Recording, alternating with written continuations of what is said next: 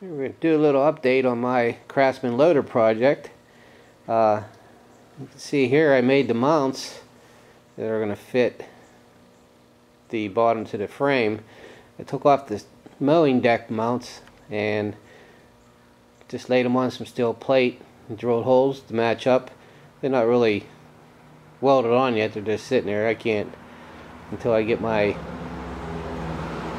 plow off, I can't really put them on and line them up yet, so I'll have to wait for that. You can see I made the front bucket.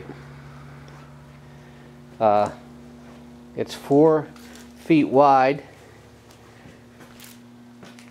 2 feet deep, and a foot high. That ought to give me at least a wheelbarrow of dirt.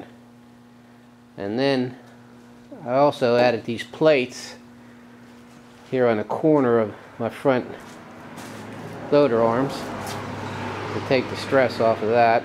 I ordered cylinders. They were coming from Surplus Center. I got a pretty good deal on them, and as soon as they show up I will be able to put them on, locate where they're going to attach to the frame itself.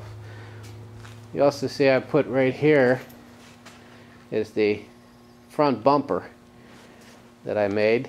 I'll bolt onto the front, then I'll bring an arm back and it'll attach right here to keep the arm stabilized.